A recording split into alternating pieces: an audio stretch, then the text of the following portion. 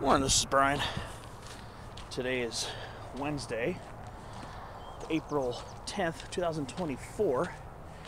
And I'm here in my home city, Santee, right across the street from West Hills Park.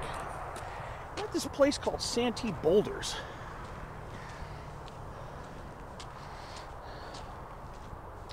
It's supposed to be a pretty popular place for people to climb rocks, boulder, scramble. There are a lot of boulders in the area.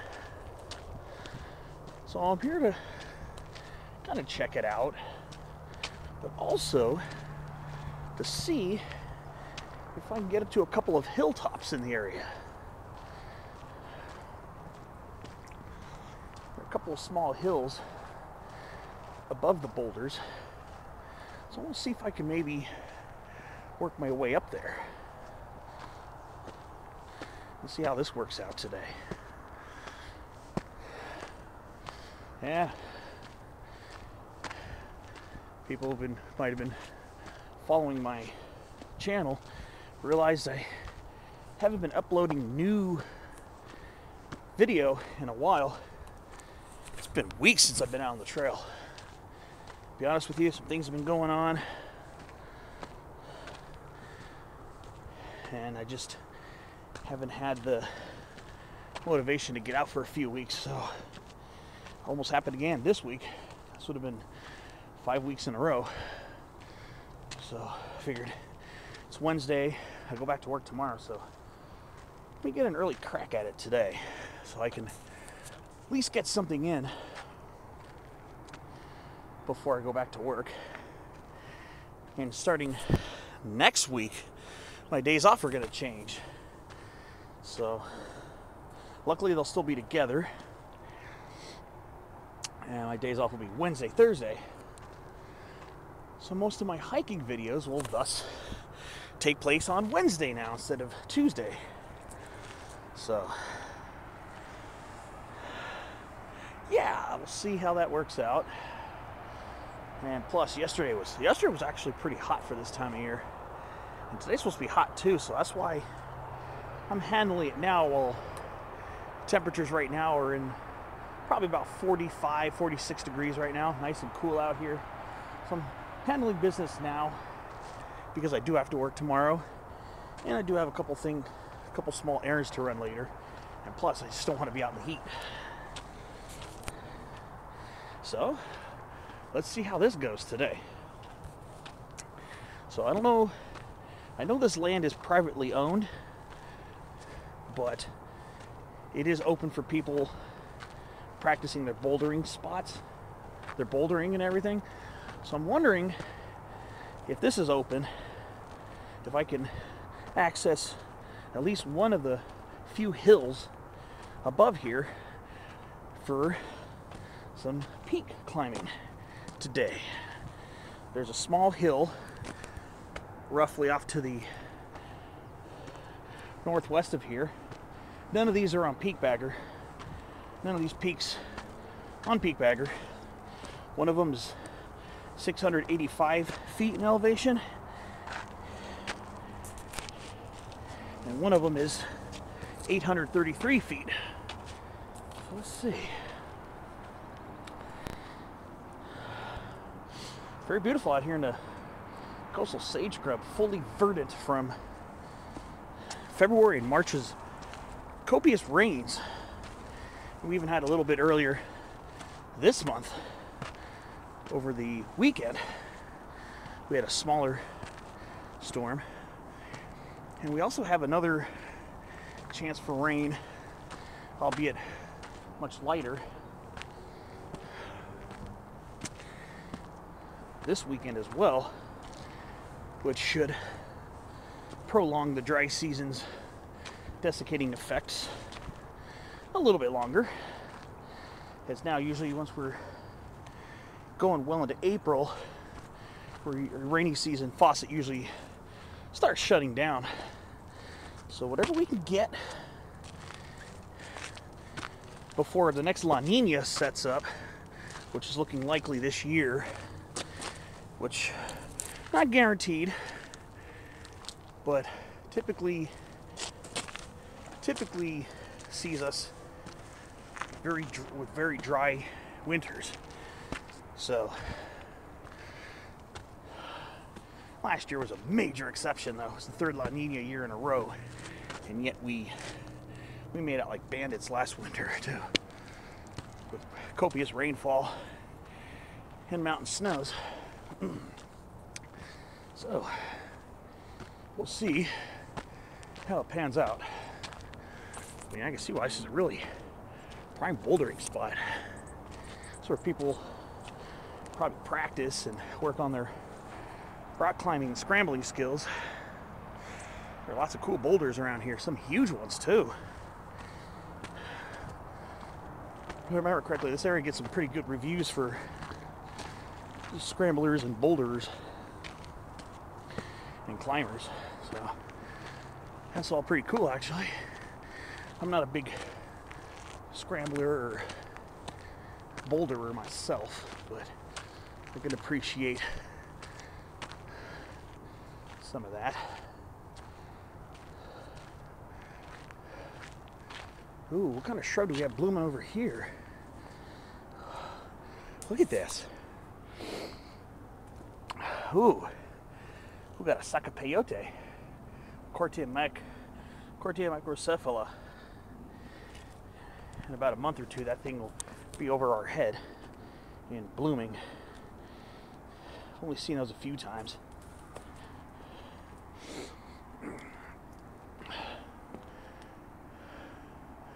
Looks like a very large everlasting. I thought that was going to be a spine shrub, Adolphia, but no, that's a type of everlasting, pseudonephalium. I'm not too fluent in my pseudonephaliums, but they do pop up quite a bit here. So, I'm trying to think.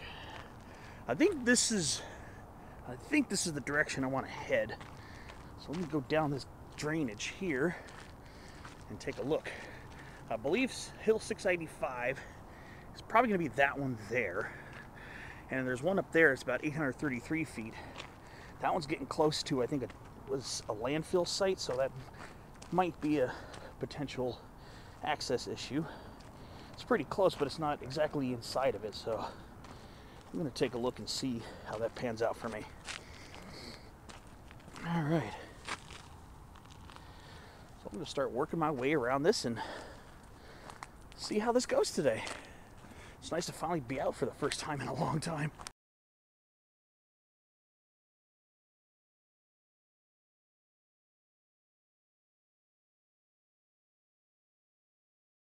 All right.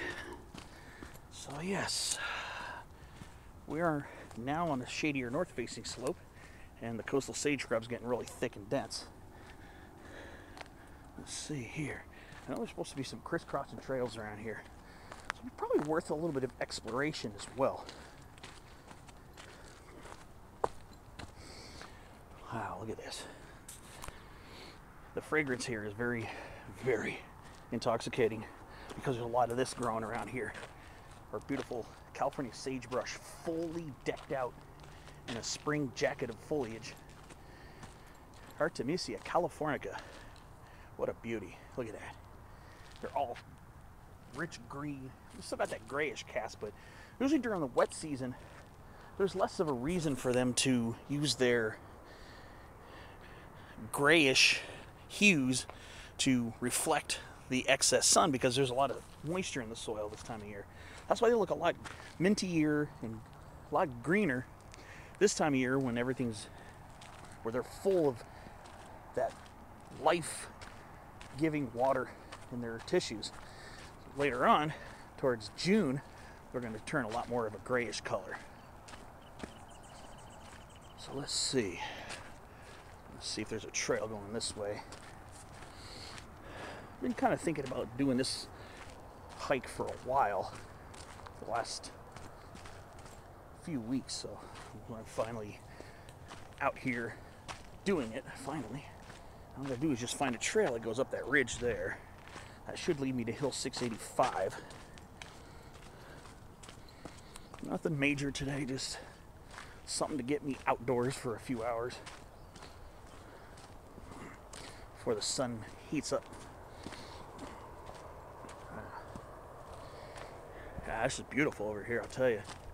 Very beautiful. Yeah, these boulders are really cool to look at.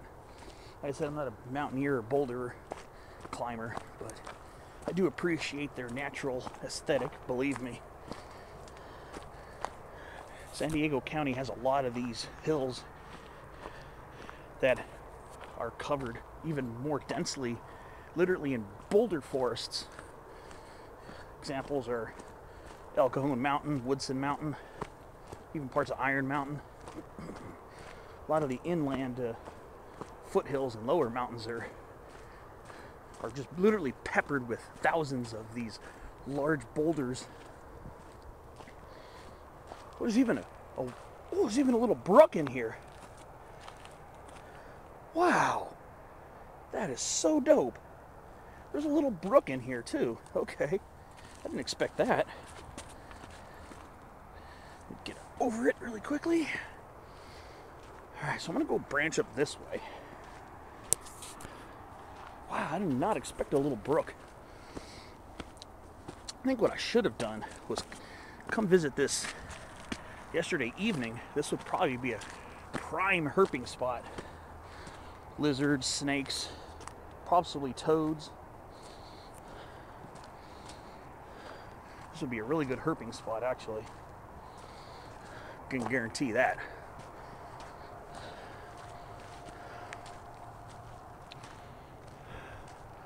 Yeah, that's pretty neat. Alright, so I guess what I'm going to do is I'm going to branch up this way, take this use trail.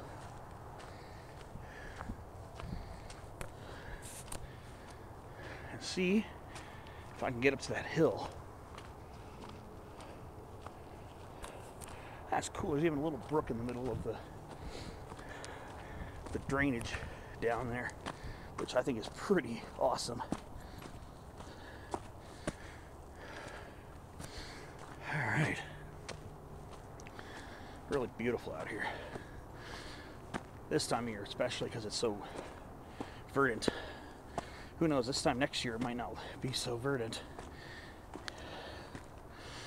I'm expecting that a third year in a row is probably not going to happen. It's not guaranteed not to happen. But with La Nina, the odds are pretty high of it being pretty dry. Alright, so we're kind of climbing out of the sage scrub into grassland now. Not native grassland.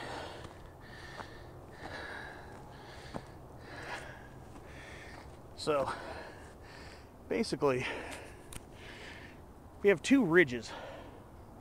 I'm hiking up this way, even though hill 833 is going to be atop this ridge here before, I believe it's the Sycamore Canyon landfill site. I want to get to hill 685 first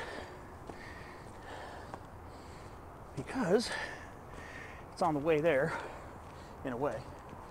I just get up to the top, 685, dip down. Hill 685 has very little prominence. It's top of a hill, it's good enough for me. Dip down a little bit, and then connect to that ridge there. And there should be use trails all over. Looks like we got an Audubon's cottontail chilling over at the base of the rocks, just looking at me. Already seen a few of them already.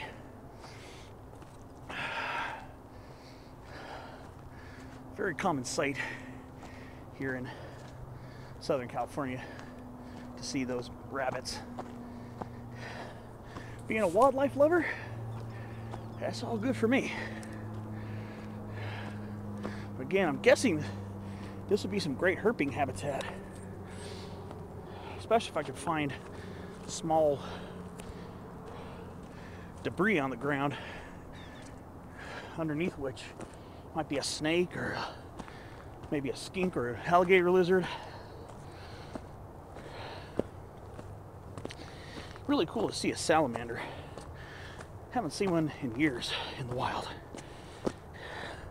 Last time I seen one here in Southern California was actually when my family and I, this is back in 1994 when I was about 12 years old. We were looking for places to rent, and parents were inside checking out the place, and I was out in the front yard looking underneath stuff. Found some garden slender salamanders. That was the only type of salamanders I've seen in the wild here in Southern California. And I mean that loosely because most of the salamanders I've seen were in suburban yards. Even though I have seen a couple garden slenders in San Clemente Canyon under a log. Alright, well, I'll continue that thought momentarily as I climb up this.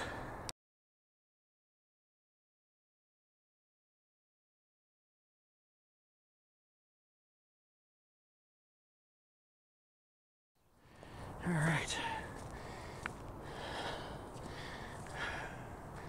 Let's see where I am in relation to the peak. It's about a 300-foot elevation gain from the park, which sits at about 380 feet above sea level, and the summit is at 685. It's a pretty gentle ridge climb to get up here, but also looking at getting up there, I know there's supposed to be, according to Google Earth, a couple spots along there that could vie for the high point, but I'm trying to go for the high point that's more towards the intersection of ridges. When I was looking on Google Earth, further to the south along the ridge, a bunch of little structures. I don't know if there's private property stuff, and I don't want to mess with that.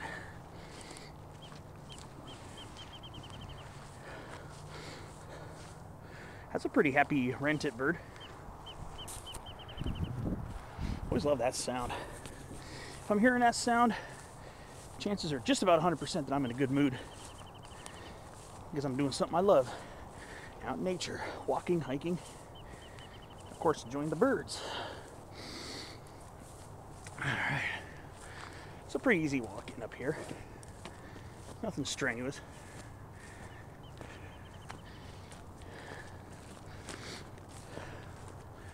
It's been a few weeks since I've been out hiking, so looks like I gotta get back in the flow of it again.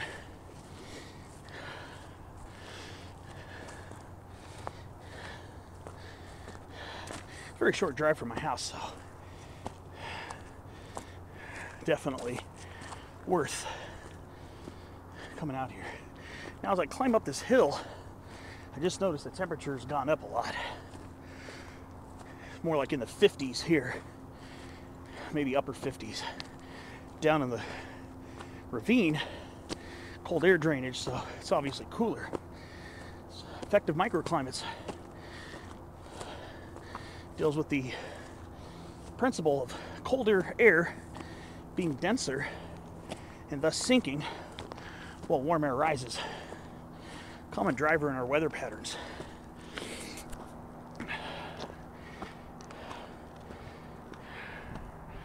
Ah, it's pretty cool. It's a nice ridge.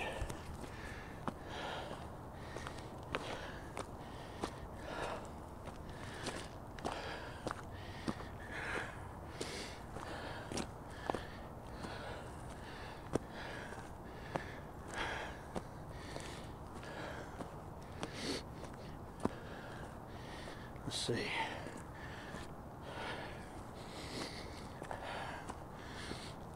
I think I'm near the peak already. Oh, this will be a short one. All right. Well, here we are already. First summit of the day. Hill 685. Pretty cool. Summit number 1. I'll probably do a lot of the viewpoints up here because the possibility might not be able to get over there is always there. So that's the landfill site. So we're going to start off. We're going to be looking west. We're going to start off to the west. And that down there is kind of a northern extension. Parts of this are a northern extension of Mission Trails. Or it's, well, it's connected to Mission Trails, but I don't know if it's actually part of the agency. I hear read some places it is, some places it isn't. I've actually been down underneath the 52, parked at East Fortuna, went under the 52 and walked a little bit up one of these hills. That's where I saw some pretty cool plant sightings and everything. But all right, well, so these are some of the hills north of Mission Trails. Once you get over towards that way, a little bit further, you're officially on Camp Pendleton, and that's a big no-no if you're especially if you're a civilian. All right, so a little bit more to the south, the west-southwest. Now we're really full-blown Mission Trails. North Fortuna Mountain there at 1291 in elevation. Then in the middle there is Fortuna Saddle. Now we're looking more towards the southwest. Then we got South Fortuna Mountain right there at 1,094 feet. Swinging it around for Quai Pai Peak there, center stage at 1,194 feet, 100 feet higher than South Fortuna. Then we got Mission Gorge Road cutting in between Quai Pai and one of the higher peaks of Mission Trails right there. Powell's Peak at 1,379 feet. Then we're swinging it a little bit more to the south-southwest, and we're looking at Peak 1380 right there. And of course, center stage now is Coles Mountain. Now we're going to swing it more toward the south, and we're getting some pretty good views opening up here. So now we got Mount Helix right there in La Mesa. And then we got San Miguel Mountain right there between Chula Vista and Jamul. And then Otay Mountain over there behind it, closer to the border. And then we got Big Bad Cachama right there, or Tecate Peak. A peak I still have to climb one day, and I hope to. And then we got the big rounded lump looking more towards the southeast now of Lions Peak.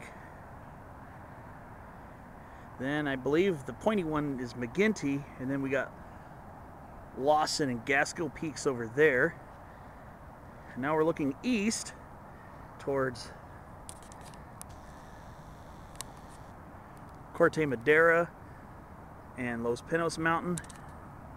And I don't want to get the sun too much in the frame, but behind that ridge in the foreground is Viejas Mountain.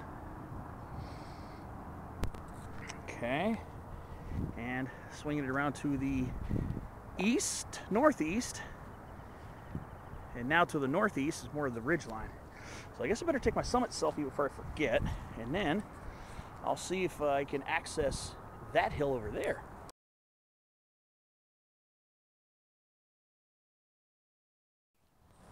Okay, so I'm leaving the summit now. If I'm able to get up to 833, I'll probably do a little bit more of an east and northeast pan, because there's still some stuff behind this hill here worthy of noting. But again, I'm trying to stay far away from the landfill site.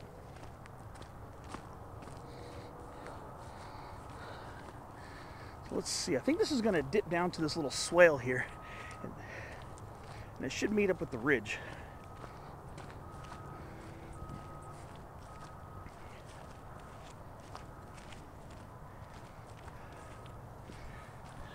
Gotta be careful I don't get the sun to everybody's eyes here. So yeah, like I said, this peak here, Hill 685, doesn't have a huge amount of prominence, as you will evidently see here as we're dropping down. But a hill is a hill, and being on top of a hill for me is a great feeling. Now we're going to go into this little canyon here and see. Very bright and beautiful. The spring grasses.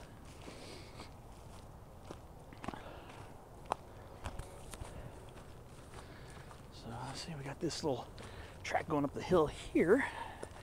Let's see how this works. Should be interesting.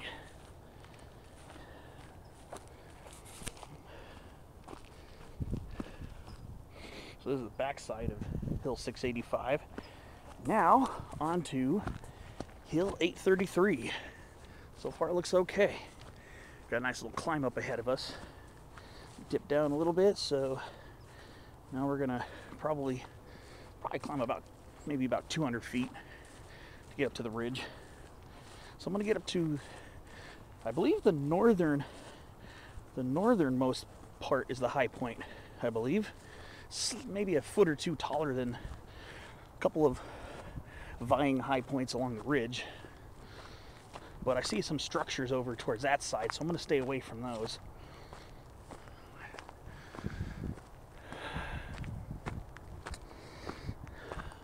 Cool.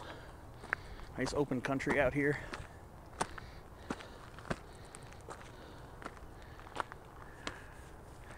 Wow, yeah.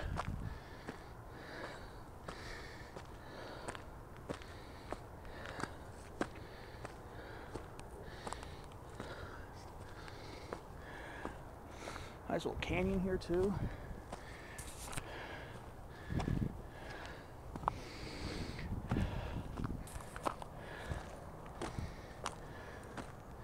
All right, well, I'll keep you posted once I get up towards this ridge line. Enjoy these canyon views. The little saddle here. There's my first hill right there. All right. Pretty cool. All right, I'll keep you posted.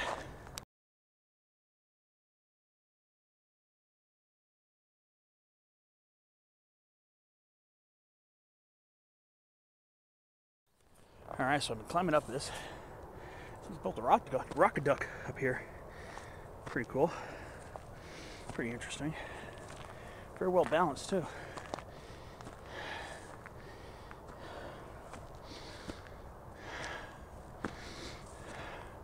Noticing a ton of these guys here. They're coastal deer brooms here. Mast Blvd variety Glauber in bloom. Little guys. Little pea family subshrubs.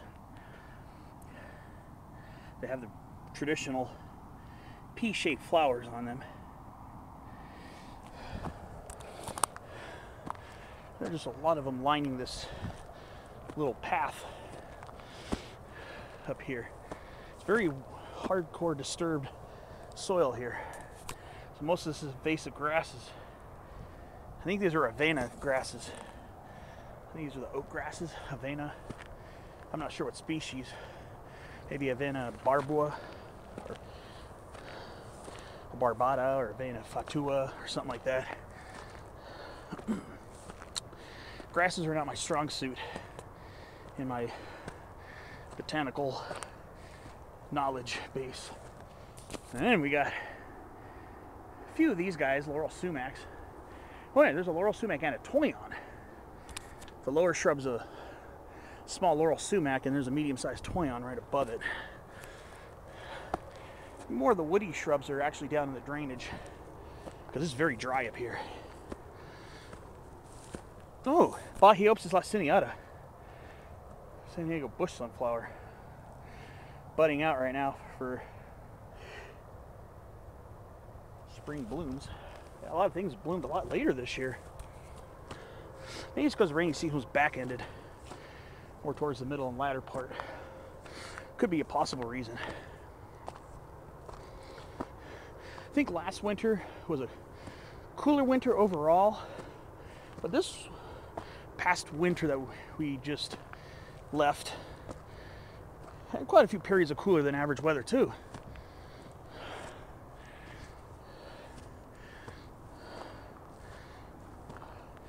Especially February and on.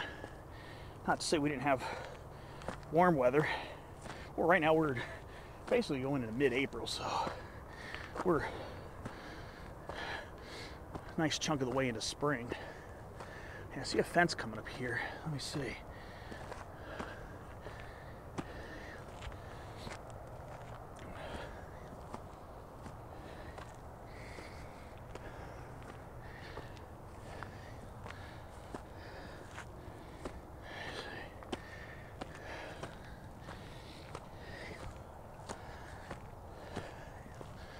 Let's see.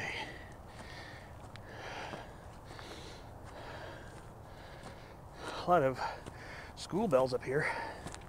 Quite a few of them at least. Used to be known as Dichelostemma capitatum capitatum. Now been changed to the genus Pterostemon.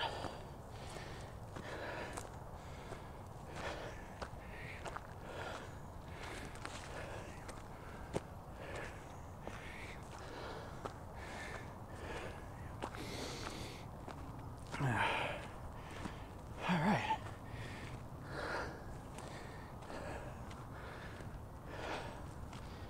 Here we are. Hill 833. Yeah, there are a bunch of structures over there, so I'm not gonna dare go over there.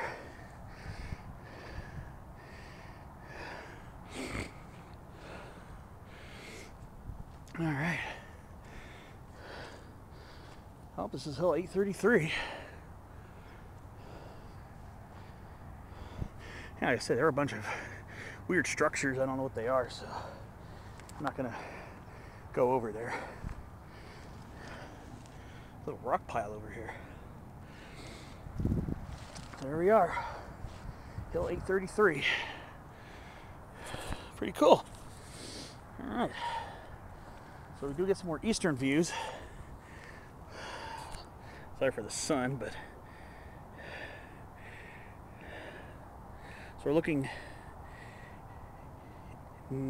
east northeast. Viejas Mountain just about under the sun. Cuyamaca Peak in the center, right above the shrub, and then El Cajon Mountain just left of the shrub. And then more to the northeast, Iron Mountain, North Iron Mountain, and Woodson Mountain over in Powell. And there's some higher hills over here, but like I said, I'm not going to go trespassing over there. All right, let me get a picture. I'm going to start working my way down. Maybe some more botany on the way down, actually.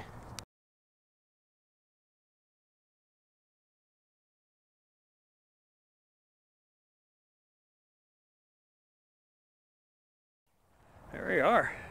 That was the first hill I climbed right there. First hill of the day.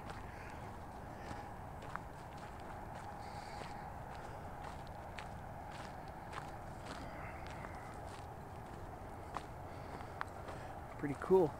Hill 685. So I'm assuming I'm probably going to have to climb back over it. Ooh, here's some more Bahiopsis laciniata blooming, or starting to get ready. Well, yeah, starting to bloom. Pretty cool. Starting to get some bloom action here. Definitely a little bit later of a start for a lot of these plants.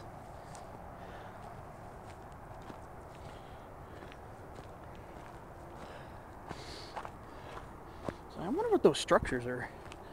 I kind of looked at them on Google Earth, and that's kind of why I didn't want to walk along that ridge. Because of that.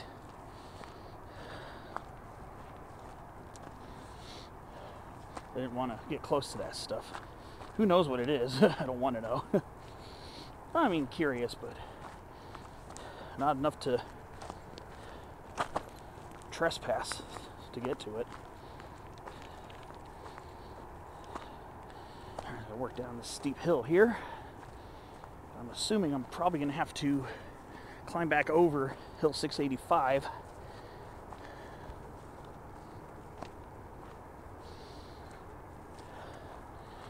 I don't think, yeah.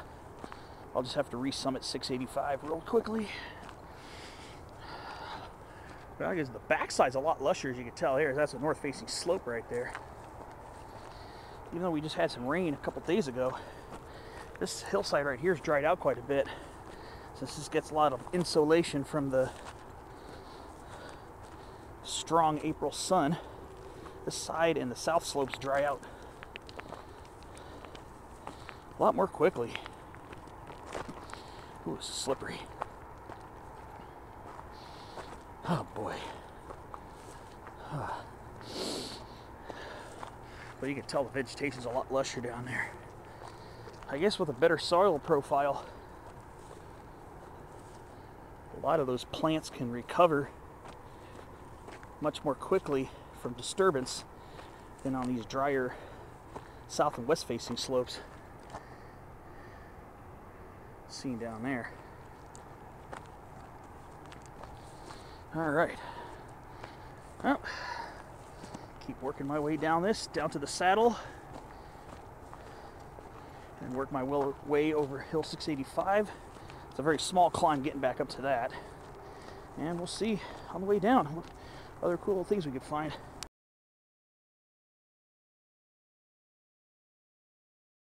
Alright, so I'm just about at the 833 685 saddle. I'm gonna see if I can get a view down this canyon. A little closer at hand, maybe. Let's see.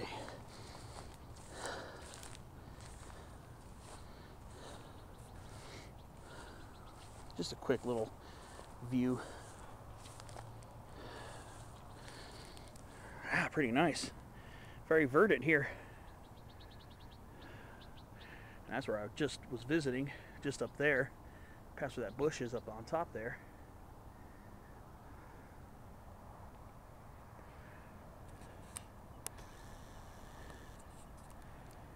Nice. Very nice. Alright. So I'm going to start climbing back over 685 and then start working my way back down through these crazy grasses here before I get my pants all soaked. There's a lot of dew on the grasses. Since this big offshore winds that were hitting, probably the offshore winds that were hitting Orange and LA counties didn't make it down here. We didn't get as desiccated here.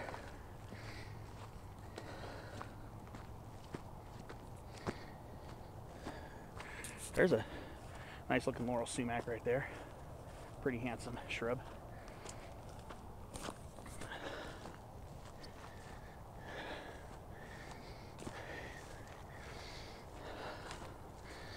Alright, so we're taking the next climb back up to 685.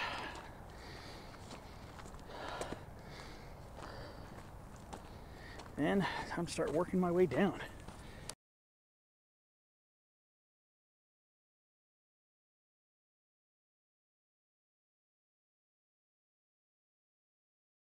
All right, back on the summit of Hill 685. Now, time to start heading back down the canyon here.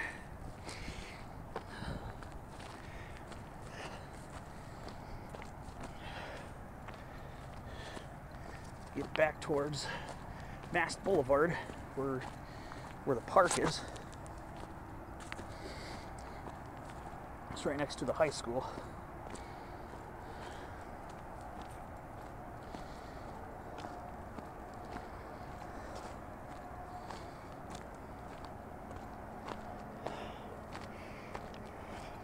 Some great views of Mission Trails, I'll tell you.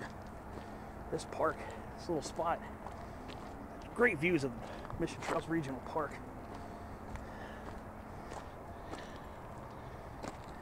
west towards some of the upper mesas of San Diego, over that way.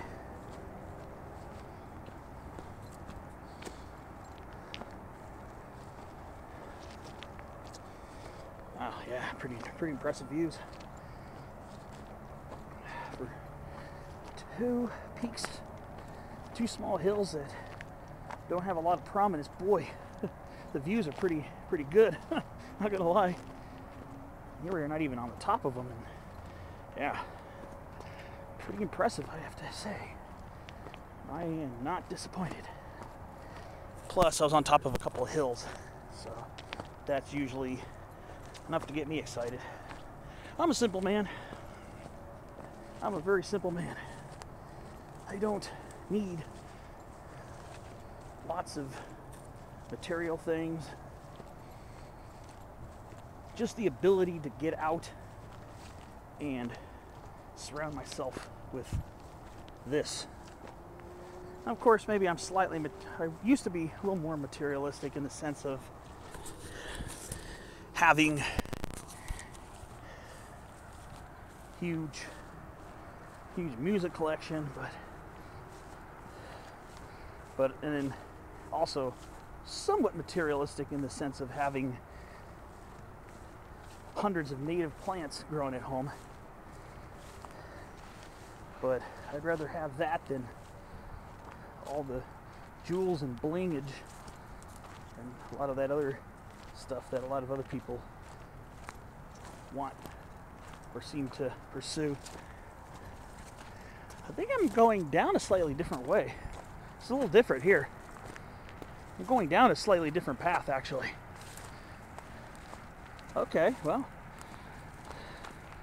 yeah, it was definitely not this this vegetated. I think I went up that ridge there. I think that's where I went up. Yeah. Okay. I'm still heading down towards where I wanted to go. I think this is a different ridge. Oh well.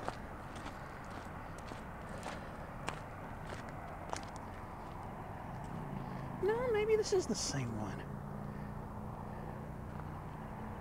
Yeah, because yeah, this is the same way I went up. I must be tripping today. Oh, okay. Now I haven't pointed it out yet, but it's time to now. There's quite an abundance of this beautiful purple flower here. This is California 4 o'clock, or California wishbone bush. Very common plant in this area. Has Mirabilis laevis variety crassifolia, one of a few species of Mirabilis that are found here in Southern California. This one is your predominant coastal side of the mountain species and variant. There are a couple other varieties of Mirabilis laevis that grow here too, but the predominant one here on the coastal side seems to be variety crassifolia. Crassifolia meaning thicker leaf. And Mirabilis kind of dealing with the term, like a Latin term for like a spectacle, or very noteworthy, very look-worthy. That it is. Beautiful ephemeral plant that leafs out in the winter rains, flowers late winter into spring, set seed, and then the above ground tissues dry up in the summer dry season and go dormant, and then die back to the root, and then the root produces more stuff next rainy season. So, very noteworthy plant growing here. Very common one. As we now get back towards the boulder field.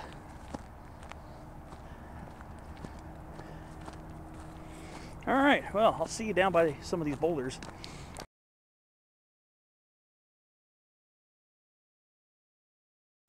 All right, back at the granite boulders. Trying to see if there's some interesting stuff happening around here. Again, during periods of low human activity, I imagine this would be a great herping spot. Well, I see some more rabbits. Some more Silvolagus. Looks like Silvolagus adamoni. At least a threesome there, which is pretty neat. See him hopping on the boulders. Should also mean this would probably be a good crotalid spot. And what I mean by crotalid spot, rattlesnakes, since they love eating rodents and rabbits. These huge large granite outcrops would be pretty good spots to see sunning herps. Might be a little early right now because it's still a coolness in the air, but this is when you'd expect to start seeing things getting ready to come out and bask.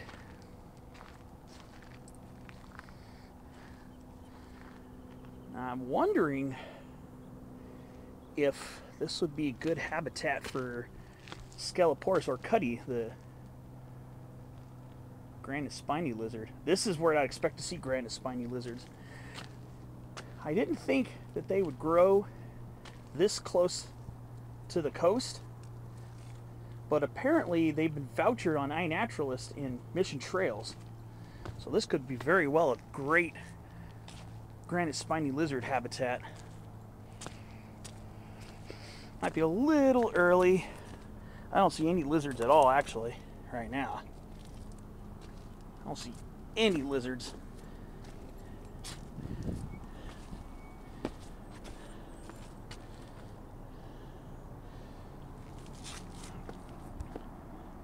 Wow, this is pretty cool. Nice view from this rock, I'll tell you.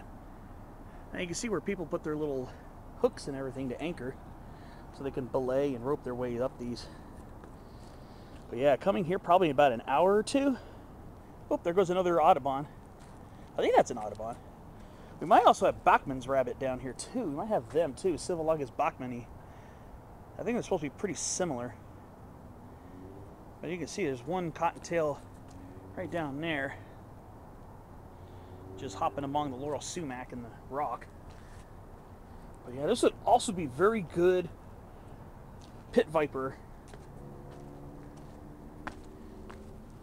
A good pit viper spot. Right now they might not be ready to come out and quite bask yet, but if there are rabbits here, gotta be rattlesnakes and larger herps.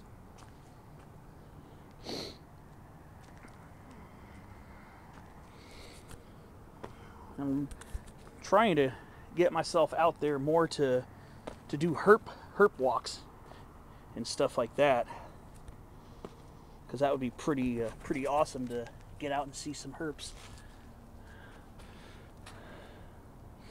I love plants, believe me, I love our plants, but I also love herps, reptiles, amphibians. And this would be a really good place to do it when people aren't climbing boulders all day. All right, well, botanically speaking, found myself a hoary bolzia right here, right against the rock in this grass. This is Bolzia incana.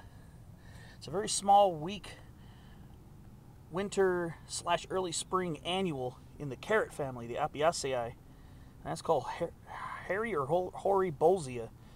I've only seen this one a couple times. I haven't seen it very much, but they got these little almost maple-shaped leaves, oppositely arranged. It's a member of the carrot family. Pretty cool, pretty cool. I don't see that one very often. All right, well, I'm gonna kind of work my way around. I might just putz around here for a few minutes and see if I can find anything else.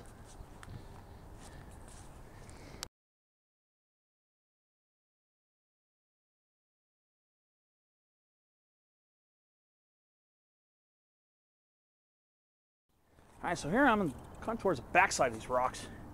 And here's a plant that loves to grow right next to rocks, especially on the shady side of them, to keep their roots a little moister. This is California figwort, Scrophularia californica.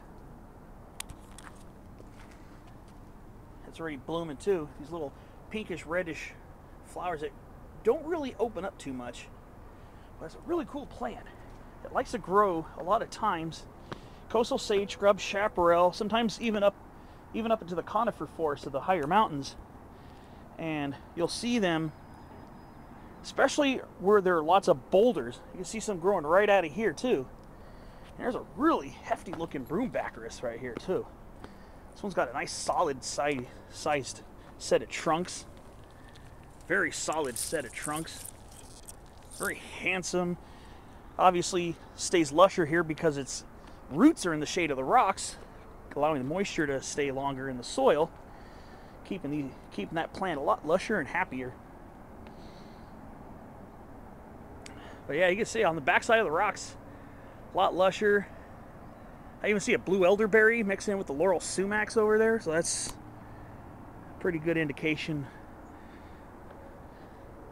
So let's see, let me start working my way down to some of the other sets of boulders and see if I can find any interesting plants and critters. That's another reason why I'm really glad I hit up this spot, because this would probably be a good spot to check out a lot of critters too. So I'm around the other side of these boulders. Yeah, right in the shade of these laurel sumacs. There's more of that Bolzia incana plant growing right here. Look at that, there's quite a bit of it here actually. Yeah, that's so cool. That's so cool. Only seen, like I said, I've only seen that one a couple times in my life. Let's see, what's going on over here? This looks pretty interesting.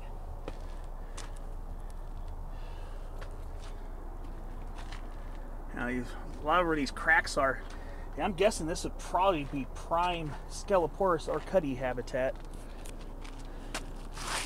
The granite spiny lizard.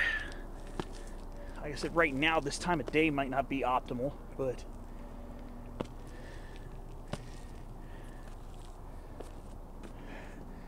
later on this morning probably would be pretty cool to see.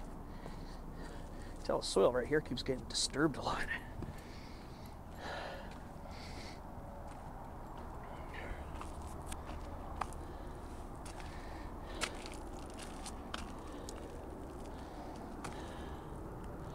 Wow.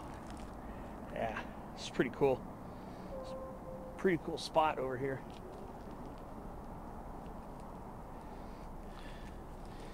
Sometimes, even after climbing a hill, I just sometimes, after the hill, aka the business part of the hike, is concluded, me getting to a new hill or whatever, I like to have the poke around and explore a little bit phase, which is what this is, to add a little extra dimension to my videos. Lots of cracks, good places for granite spinies to hide.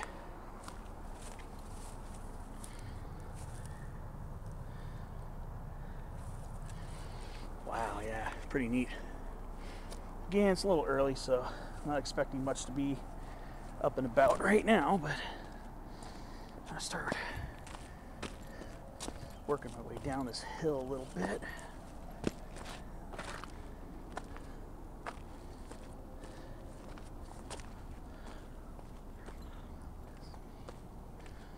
There's more Bolzia over here too. More of that hoary Bolzia plant. Yeah, actually a lot of it around here.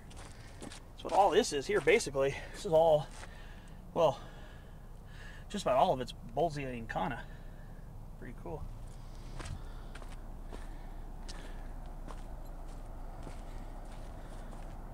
Look at this. This is so cool, just to explore this stuff. I'm not really a rock climber or major rock scrambler. I'll do some class 2 or maybe some basic easy class 3 to get to the top of a peak. But I do like being around these boulders because you can find some really cool plants and animals hanging out and about.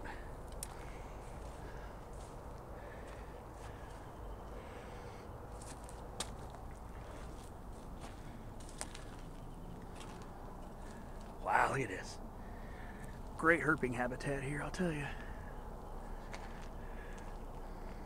That's pretty cool. It's beautiful over here, actually.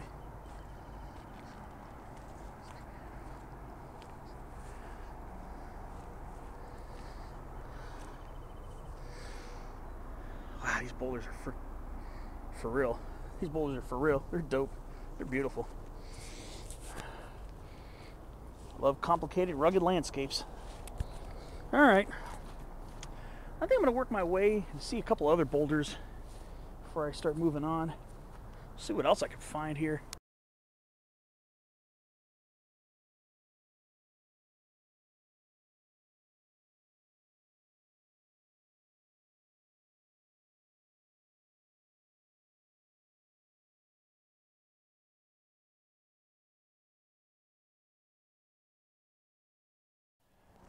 All right, now we're deeper into a canyon. You gotta appreciate these larger laurel sumacs that pepper the slopes here. Look at it, it's a nice one. Beautiful laurel sumacs. This is absolutely spectacular. It's not as much graffiti here as I'd expected. There's some boulders. There are some boulders with some graffiti on them, but they're not all completely tagged up, thankfully. I guess maybe a lot of the people who come here tend to be a little more respectful, which I really appreciate. I mean, I saw a few tagging spots, but not that much. I'm very pleasantly surprised. Yeah, especially in an easily accessible place like this. The surprise is very pleasant. Like I said, there is some graffiti here and there, but I am very pleasantly, happily surprised that this place isn't littered with tagging and stuff like that. I appreciate that very much, actually. I'm just going to see where this little use trail leads.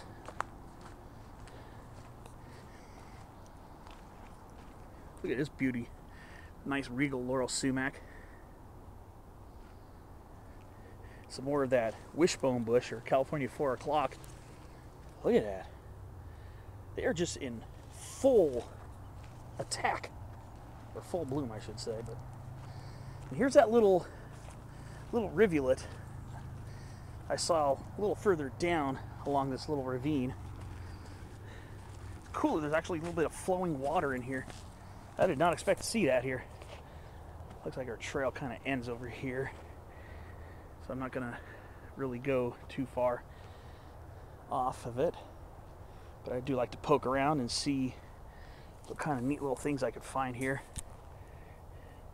Here's another field of 4 o'clock right here. Nice. Lots of 4 o'clocks over here. Or wishbone bushes. Beautiful. Here's a nice luscious laurel sumac. I like how this area is wooded with laurel sumac. It's really cool.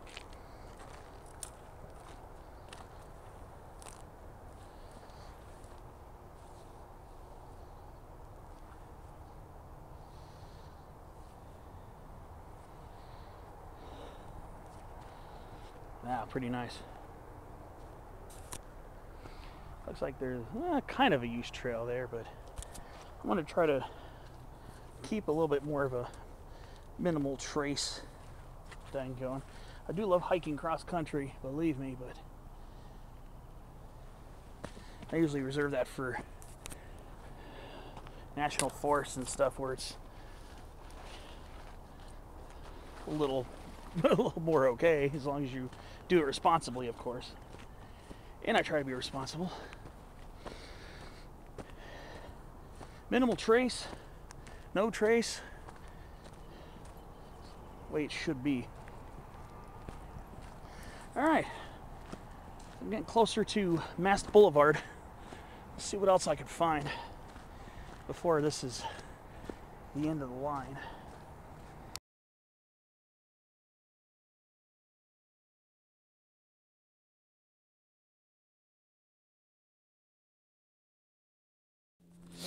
Oh, I was kind of hoping to see some more herp activity, but you know, it's a little early. It's starting to warm up a little bit, but I think it's still a little cool for the herps to come out. I just got involved hiking over here to this little this little brook, I saw this poor Jerusalem cricket was drowning, or was, well, not drowning yet, but it was possibly in the process of it. So I had to try to gently rescue it with a stick. This poor thing here feels so bad. It was such a laborious effort. I was trying to get it out, and it kept getting tangled on the roots of these plants. And I was trying to use a very gentle stick, just very gently nudge it off. I'll make sure it's okay. These things are supposed to have some pretty painful bites. And I was trying to bite at the stick, but I was just trying to very gently get it out of the water so it didn't drown. But yeah, this is a Jerusalem cricket right here. I think it's in the genus Stenopelmatus, I believe. And these things are known to have some pretty painful bites. They're normally pretty chill, but I feel bad because I was trying not to aggravate him or her and trying to get him or her to safety so it wouldn't drown in the water.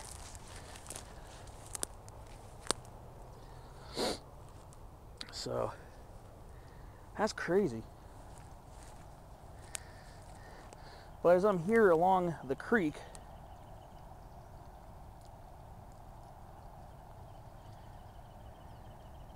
this little drainage, this little, I'm guessing this is a seep or whatever.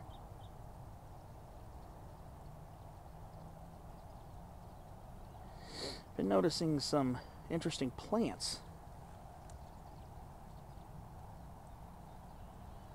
Oh yeah, some very interesting stuff indeed over here, actually. First one I'm looking at is, I believe this is a seep monkey flower right here. I believe this is Erythranthe guttata, Memilis guttata, one of those guttatas. I believe it's in the genus Erythranthe now. It seems to be the type that grows along these little ephemeral streams.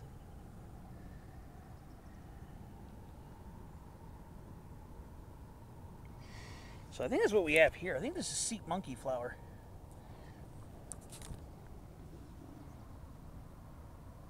Pretty neat. Let's see if I can get a little closer view of it.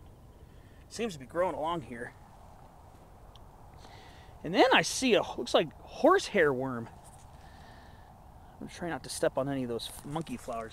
But if you look here in the water, there is a big brown stringy looking critter that's kind of wriggling in the water a little bit. Might be hard to see on camera, but I think that's a horsehair worm. And I'm wondering if that's why the Jerusalem cricket was in the water, because I think horsehair worms are supposed to infest them. I'm not sure. I'm not 100% sure. But I was wondering if that's what was going on. Sometimes I guess horsehair worms are supposed to drag them to get them towards the water or something. I don't know. When they're infested, I don't know 100% about the biology of them. But yeah, it appears to be a horsehair worm swimming around here in the seep.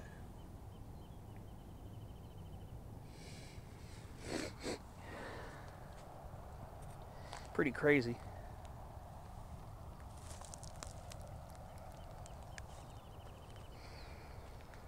Pretty crazy.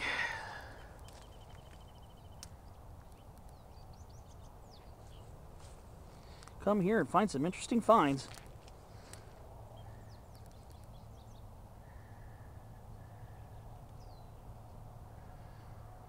Makes you wonder sometimes. Crazy stuff that goes on around here. But yeah, I think that was a horsehair worm. Pretty crazy. The little things you can find when you're ambling about.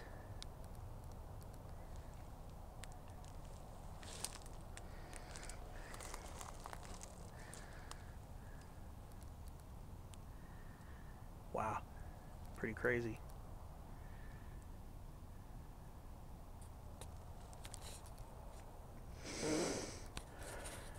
All right. Okay, well, I better start moving on. See what other things I can find before I leave this place. All right. So here's another stretch of this little trail here. Wow, it's cool to see all this in the middle of coastal sage scrub. It really is. Another, you even get a little miniature cascade How cool is that? That is so cool. What a cool little spot this is.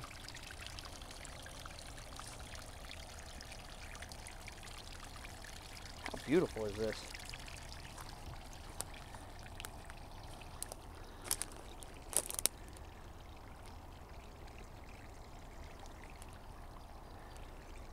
I did not expect to see a little water feature here, to be honest with you. I came here trying to get to these hills, explore the boulders. Kind of quiet on the herpetology front, but boy, there's definitely some action to be found here.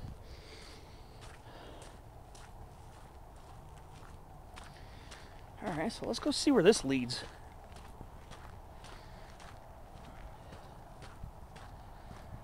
That's so cool. There's a little tiny brook running through here.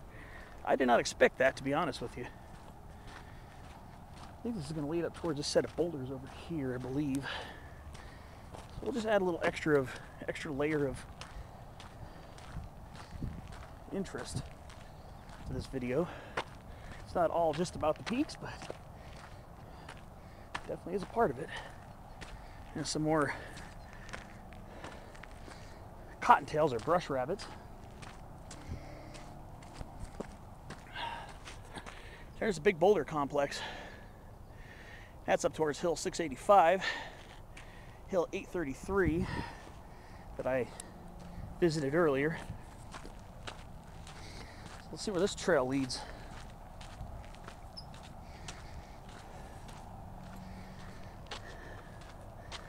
Look at this little birdie.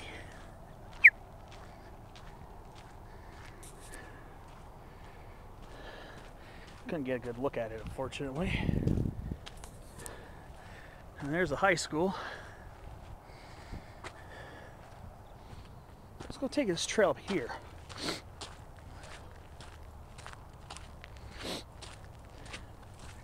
See what else I can find.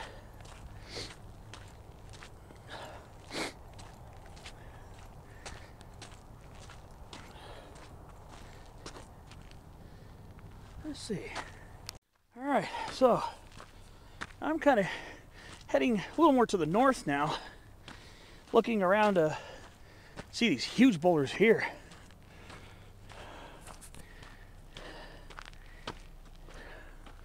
See what else I can find over here.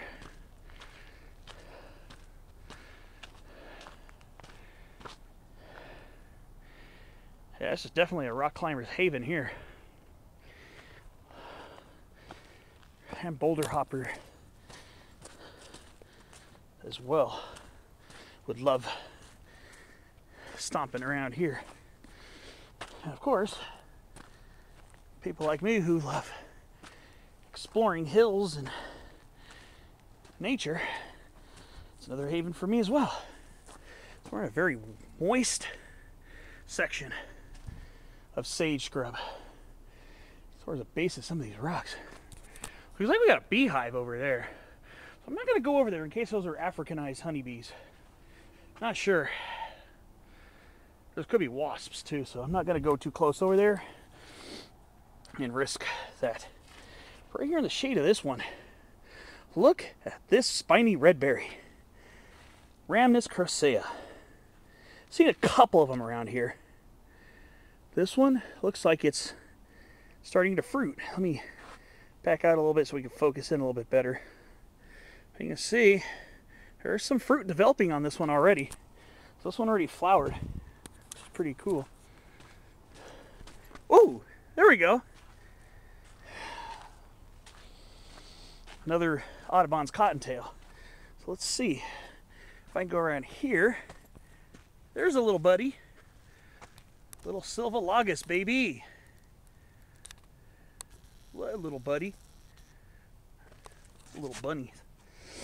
It's always fun to see. Let's see. Look at this. Look at that monolith. That is huge. Goodness gracious, look at this. How beautiful is this? Look at that. That is humongous. Wow.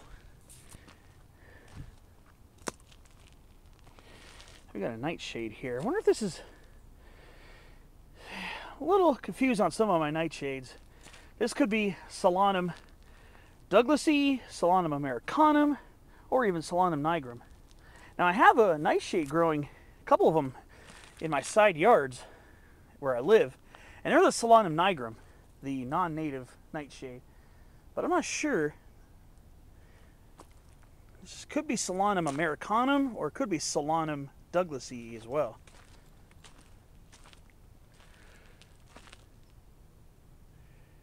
Yeah, I can see the beehive is just over here, I think. So I'm going to keep my distance, and I'm not going to go over there too close in case those are the Africanized honeybees. They look a lot like the regular honeybees, but they're a lot more aggressive. One gets you, I think they're all going to come after you.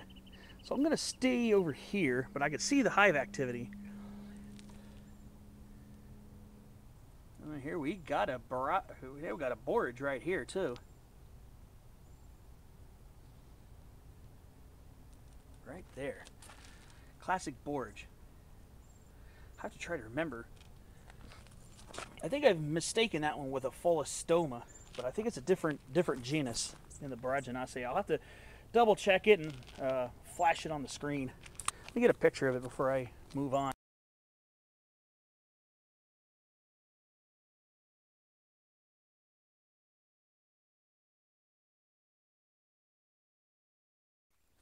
What a cool spot this is. Look at this. I just can't get over how huge this one is. This is the size of a lot of ones near Woodson Mountain, near Powell. A lot of the ones in the Woodson Mountain, North Iron Mountain area, near 67, between Powell and Ramona, get huge like that. Yeah, Woodson Mountain is chock full of boulders like this. I think it's the same, similar or same type. I don't know if this is the exact same type, but I think the one's over by Woodson Mountain. And I'm not a geologist, mind you, but I like to sometimes read up a little bit on extra things. But I think the ones by Woodson Mountain have their own type. I think that's called Woodson Mountain granodiorite, I believe. Granodiorite, granodiorite, I don't know how you pronounce it, but I think this one's a Pholostoma. I just saw it. Where did I see it? I think that's a Pholostoma right there. You got to kind of relearn a couple of those. I saw some last year, and then I kind of forgot about them. All right, so we've got a lot of use trails leading through this little section here.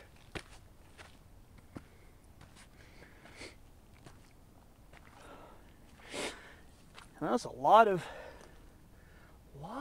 common miner's lettuce grown here. Another winter, spring plant. This is more of an annual, not a ephemeral perennial. It's a full-blown annual. Lives its whole life cycle in one growing season. And we appear to have the regular variety. This is Claytonia perfoliata, subspecies perfoliata. It's one that I typically run into. There's another subspecies we have growing here called subspecies mexicana. But you see these little cup-shaped leaves that grow right below the inflorescence. If one side if it were more oval-shaped with two prominent horns, you'd be likely looking at subspecies mexicana, but this appears to be subspecies perfoliata.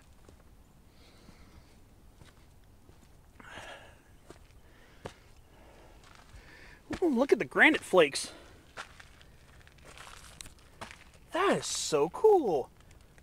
I see a piling of granite flakes on the ground. And then we got a Mara macrocarpus with huge leaves on it.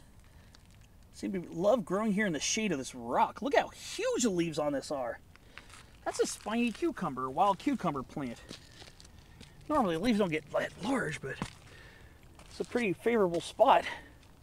Good soil moisture retention.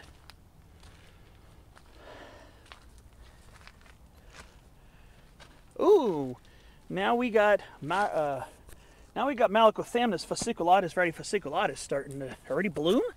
Just getting started to. It's a small chaparral bush mallow. And it looks like we got a fiddleneck here. I wonder if this is Amsinkia intermedia. And it looks like we got gum plant growing here too. Looks like we got, I believe that's, yeah, looks like we got Grindelia camporum growing here. Pretty cool. And then more Saka peyote. More Cortea macrocephala. And then I just saw some clematis too. I just saw some Virgin's bower. Where did I see it? I just saw, there's a bunch of it actually growing along here. Right here. This is Clematis passiflora. This is the one I see most often here in the coastal and lowland foothill areas. Is that species there. Usually in protected pockets of coastal sage scrub and chaparral. All right. Yeah, I figured I'd have to spend more time checking out this area after hiking the hills. So I kind of want to get a feel for this area, and this could definitely be a returning place, especially when I want to come here during when the herps, the reptiles and amphibians, are more active. Though I suspect reptiles would far outnumber amphibians here in this generally dry area. But there's a lot of California figwort growing here. Quite a bit of Saka peyote. Seem to love this coastal sage scrub habitat right here.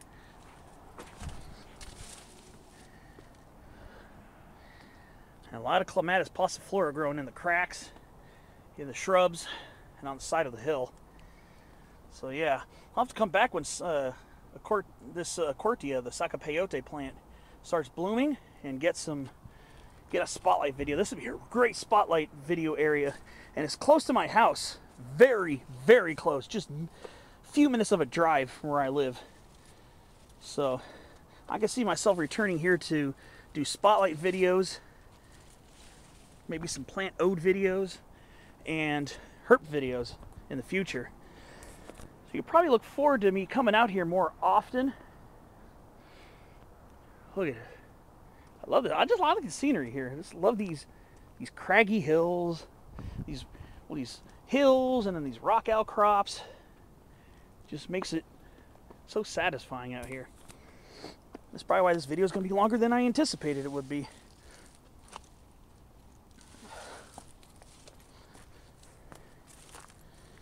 Pretty cool.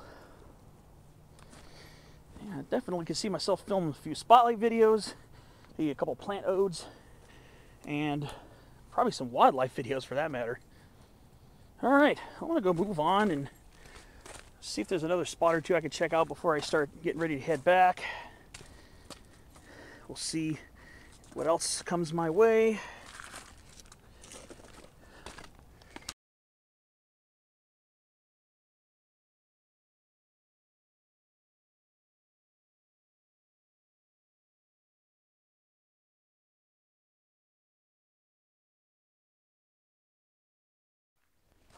Alright, so I'm going to wind my way around this way for a short spell too. I think I'll probably go up to near the higher boulders before turning around. It's pretty fragrant out here too. Yeah, lots of those guys. Lots of Silvalagus. There's a little water running through here too. I'd expected to see more wildflowers this time of year, but it's just so nice and verdant. It's green. It's just green. Good time of year to be here. Very good time of year to be exploring coastal sage scrub. So I'm going to head up here to these rocks. Just look how beautiful this is.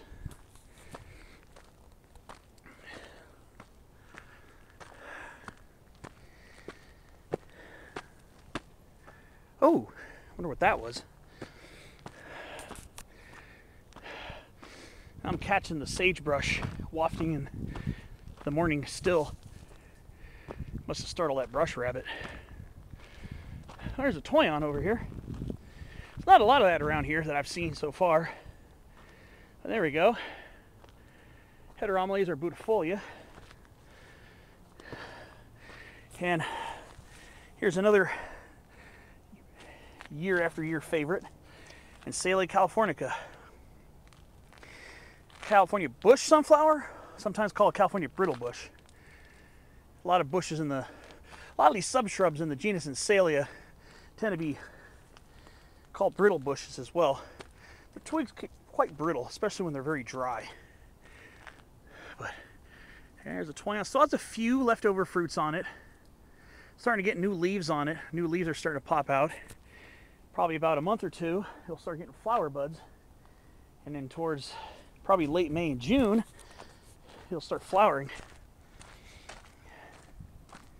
Yeah, definitely a lot of Audubon's cottontails hanging out around here. Yeah, everywhere I turn my head, there's another one.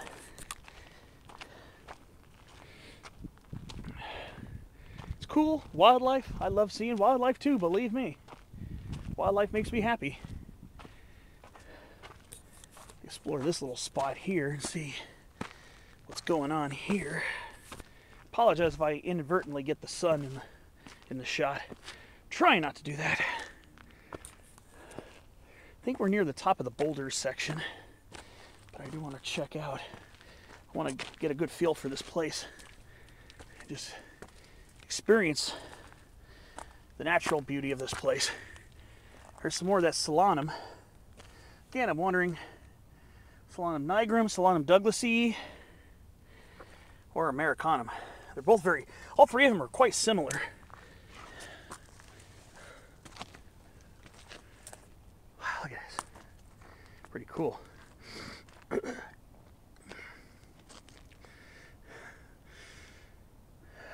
a nice eucalyptus tree. I think it's a Comadulensis. I'll have to go maybe check that out for kind of my last hurrah.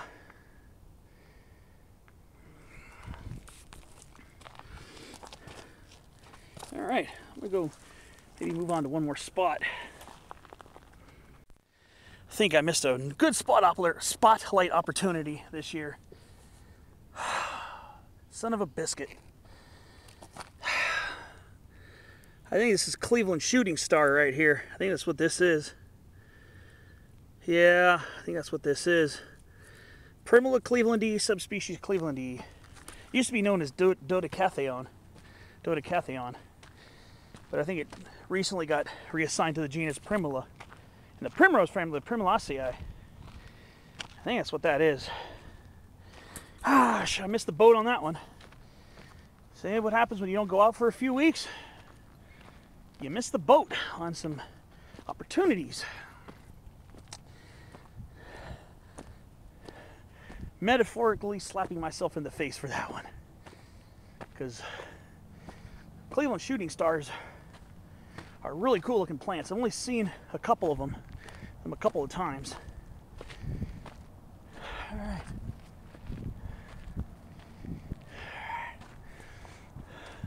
Let's go see this boulder patch here. This looks like this leads up towards the same ridge where Hill 833 is, but it's going to run into that area with those structures and probably private property, so I'm staying out of that. There's the high school. There's West Hills Park. That's where I'm actually parked. It's probably your best bet.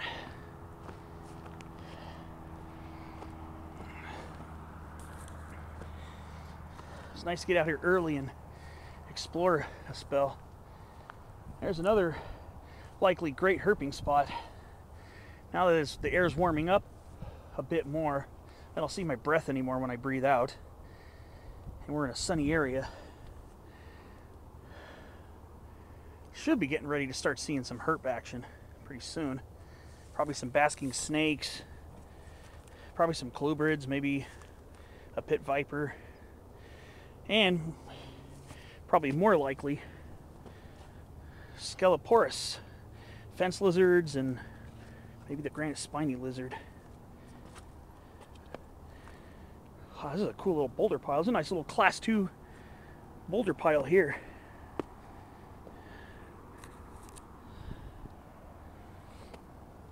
So yeah, I'm guessing this video is going to be kind of long, I guess, because there's a lot to explore here. And all right, so this area seems to have a little more graffiti, unfortunately.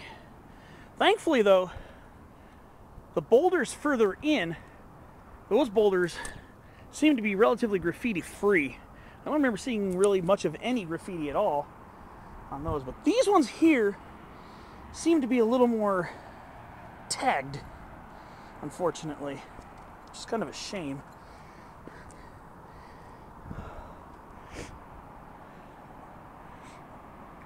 It's very beautiful here. Hey, yeah, this is a Comodulensis, Eucalyptus Comodulensis river red gum. One of Australia's, probably one of Australia's most common trees.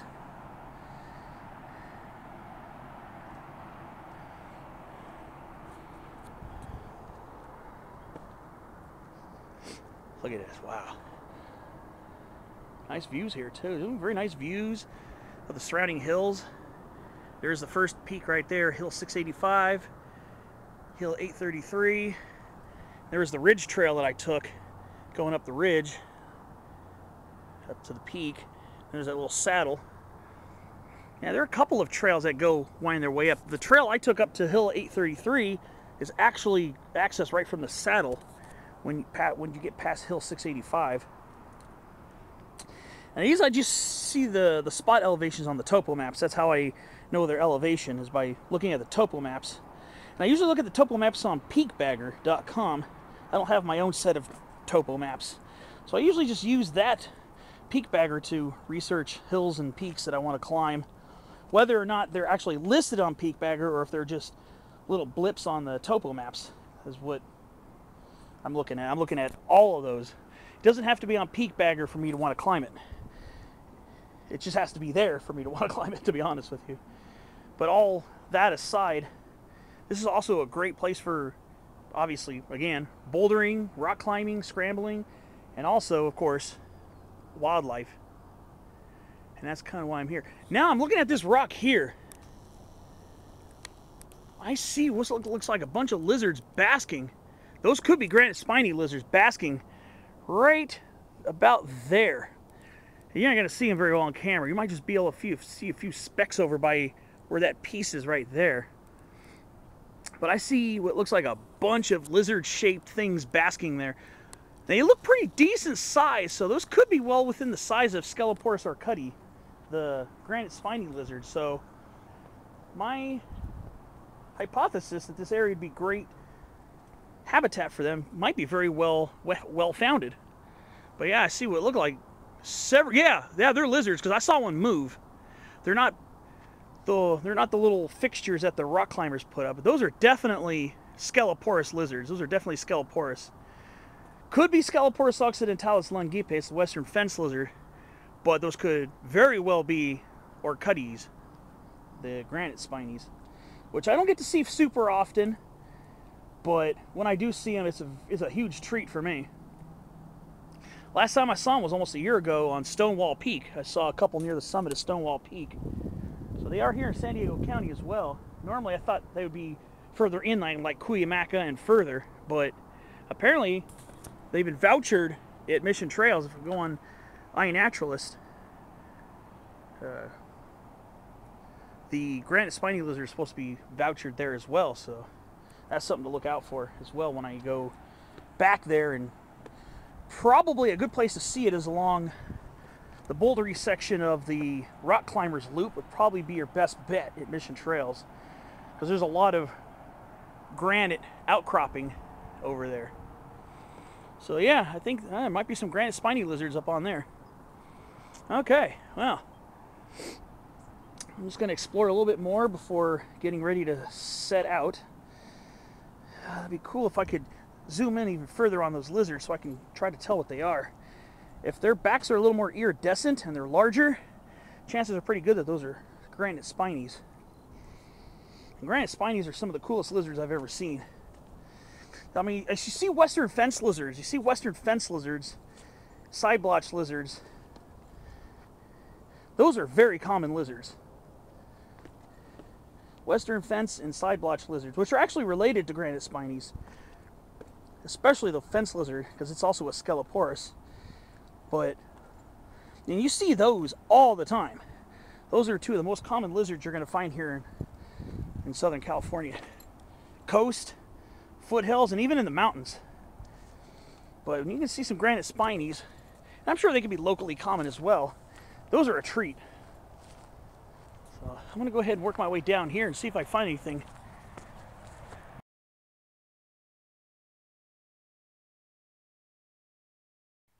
I think I just had confirmation of granite spinies. I saw one here that had a very iridescent reflection, iridescent dark color, and that's usually what you can expect on granite spinies. Let me make sure I don't startle something else.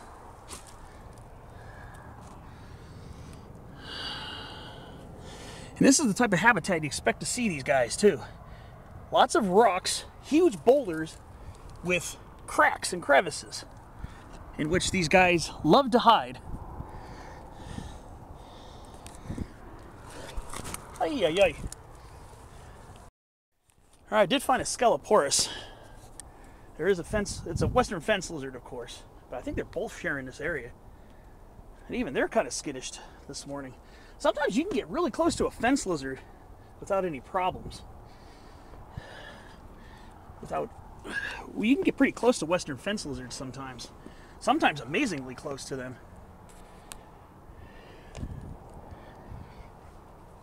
Do some class 2 rack scrambling over here.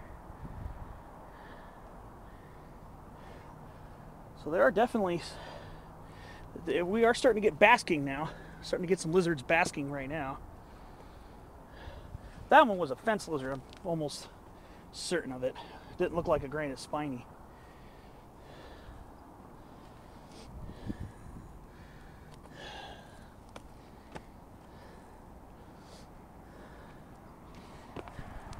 Oh, what do we have here? Okay, it's hard to see, it's kind of dark, but that was a western fence lizard. That was not a granite spiny. You can kind of tell.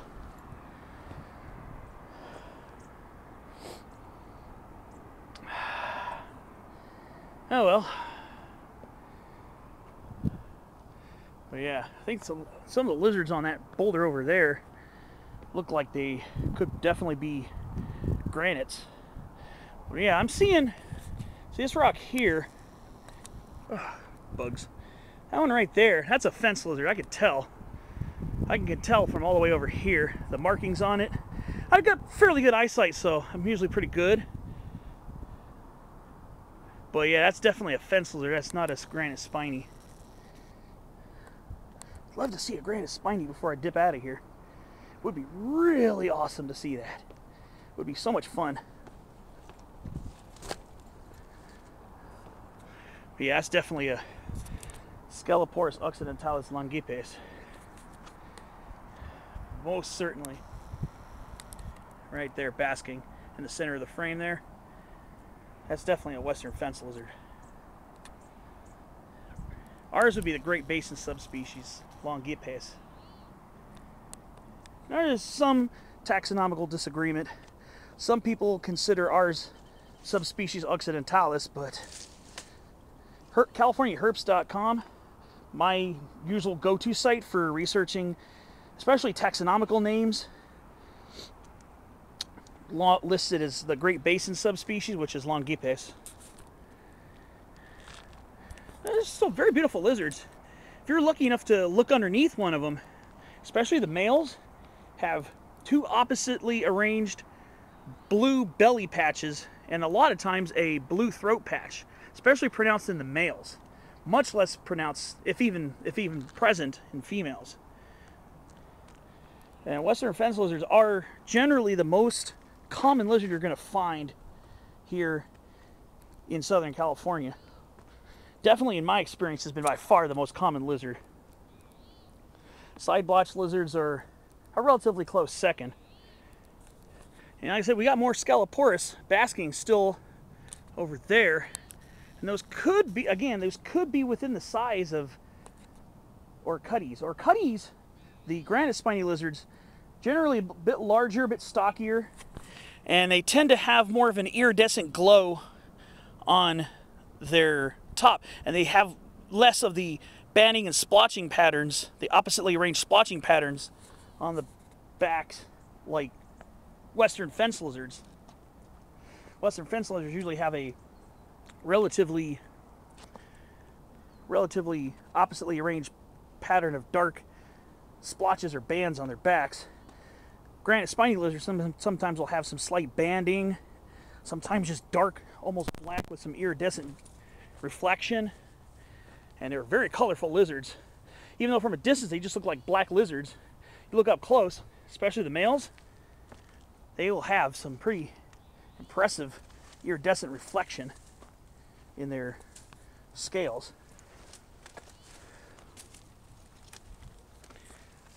I wish I could get close enough to those lizards to tell what they are for sure.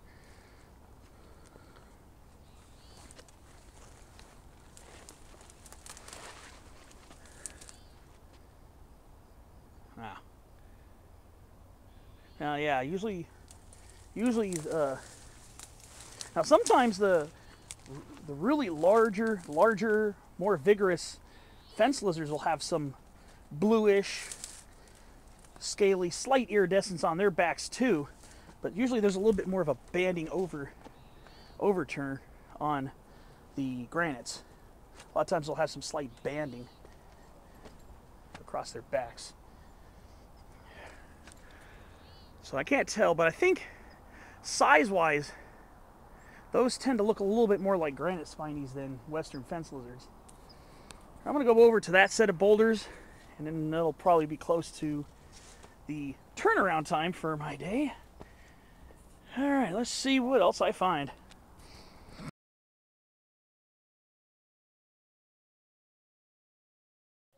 Okay, I'm on the other side here of that little scramble section.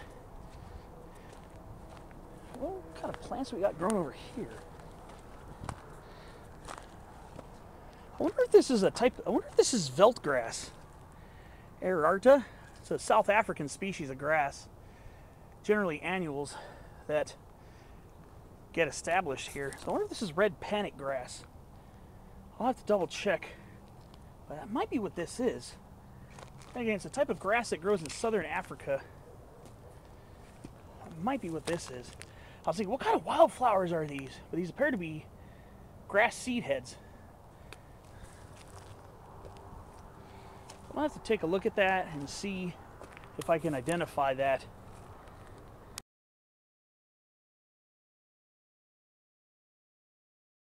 All right, so now I'm at the base of this smaller, well, medium size.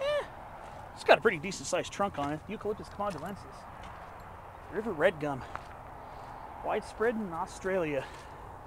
Pretty much throughout most of the continent of it.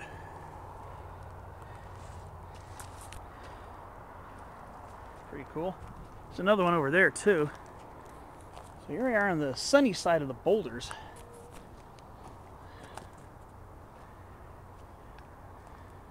These are such cool looking boulders, but again, this seems to be the only area that seems to have a lot of the annoying graffiti marks, so at least it's not widespread through the whole entire area, which I'm grateful for seeing that being the case.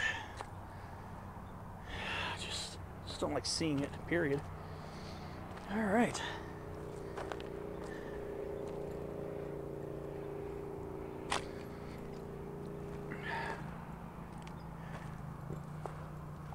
Kind of poke around these boulders as well before I leave, just on the off chance that something interesting pops up. Also, because I love the scenery here too, and if you're a local here in Santee, chances are you probably already heard of this place, maybe even visited it, or likely have even visited it.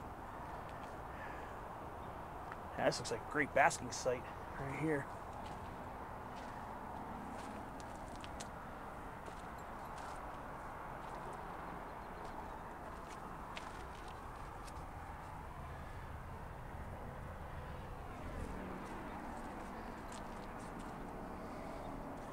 I don't see any Skelliporus, no lizards out here. I was kind of hoping to see some lizards. Yeah. There's actually a little seep of water coming out of here. That is cool. That is pretty sick. That's pretty awesome.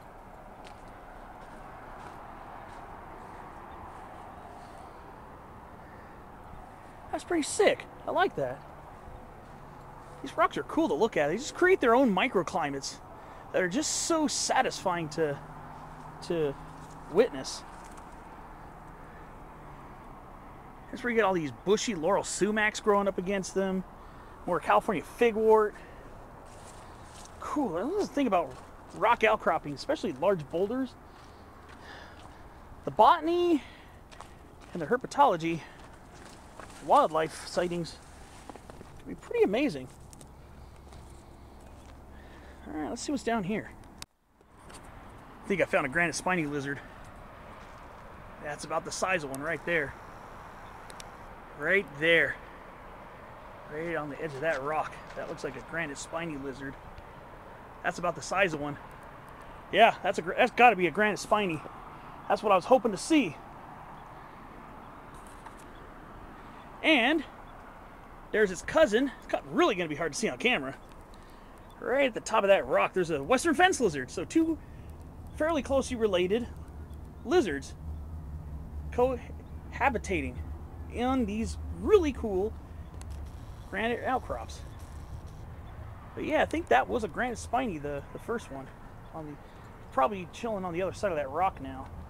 I'm going to try to see if I can work my way over there and hopefully get a good look at it. There's another lizard.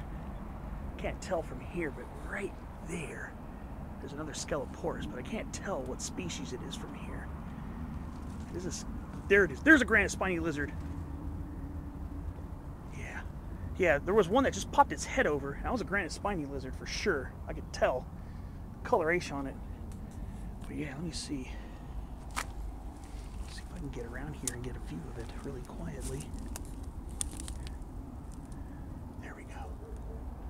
Right there. That's a western fence lizard. The lower one is a western fence lizard. The upper one is a granite spiny lizard. Granite spiny lizard, Skelliporus arcudi, doing head push-up displays, trying to establish its territory from me, an intruder on its habitat. That is so cool. So I got to see both relatives on this rock. I love it when multiple related species are in the same vicinity, when they grow together or live together. That goes for plants and it goes for animals as well. So this is definitely prime granite spiny lizard habitat. I am so amped right now, I could barely contain myself. So now I'm going to be checking around these rocks. Ooh, here we go. Oh, it just disappeared further in the crack. Son of a biscuit.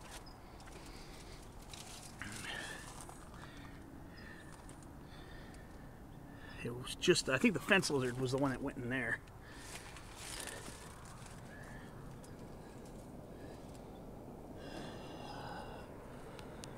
Don't mind me. Don't mind my camera. Ah, so cool. Yes, there are granite spinies out here. I am so amped. I love granite spiny lizards. I love seeing them. And they are most certainly out here. I love it. I hope the camera got a good view of it. That is so sick.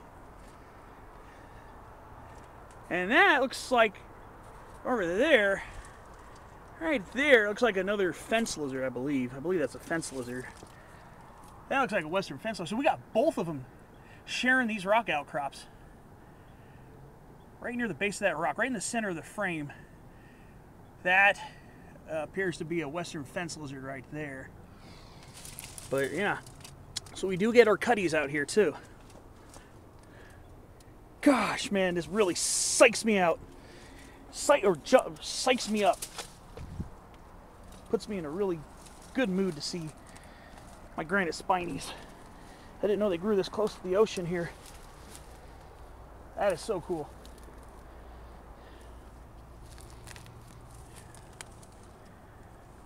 I think our granite spinies disappeared now. Here's another granite spiny right here. Was doing a few push-up displays right there. Might not be super well visible on camera. Right next to that little grass plant growing on the rock. And it's kind of disappearing behind that little piece of grass. That is a granite spiny lizard. It's going to come out and display for me. Oh, baby, that's what I'm talking about. That is so cool. Push-up displays from a male Scelloporus arcudi. Lit. And then there's our western fence lizard over there still. So yeah, two cousins in the spiny / horn lizard family, Phrynosomatidæ. How cool is that? What a beauty. Granite spiny lizard. I love, and I repeat, I love seeing granite spiny lizards. Alright. That is so awesome. I love it. Oh, and here's our little western fence lizard buddy right here poking out. Definitely a western fence lizard. I saw the little rusty yellowish coloring. It kind of makes it similar to sagebrush lizards. You're not going to find sagebrush lizards here. I don't even know if you'll find them in San Diego County, to be honest with you. I don't think Scelloporus vandenbergianus will be found here. I don't believe. Alright. But yeah, awesome. Yeah. Herping out here is pretty good, just like I suspected. Here's our little granite spiny lizard buddy right here. Of course. As soon as I get within visible range of it. Of course. Oh well.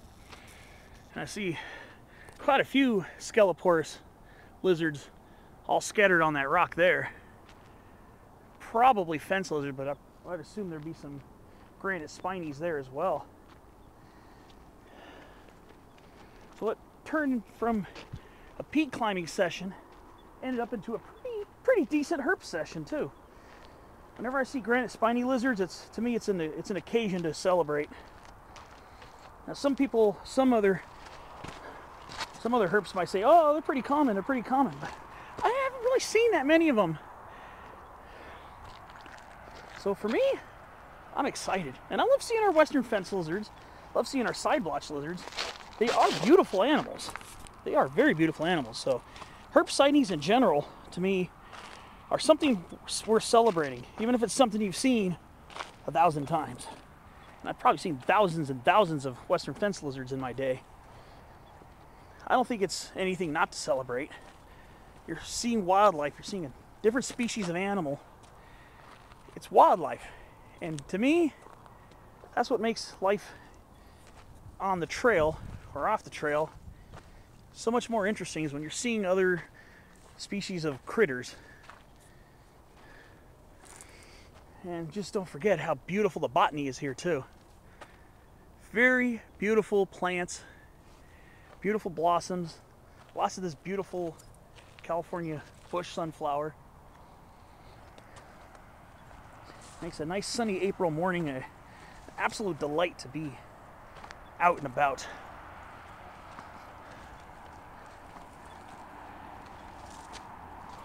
Just heard something run off. I expect to be seeing possibly snakes too. But I'm also trying to be careful that I don't get too close to a certain type of snake, aka the rattlesnake. I get too close and put myself in danger, so I gotta watch where I'm walking. A couple more Scelloporus lizards over there. Pretty cool. Looks like a fence lizard. Alright. Let's see what else I could find on the way out from this little hiking adventure.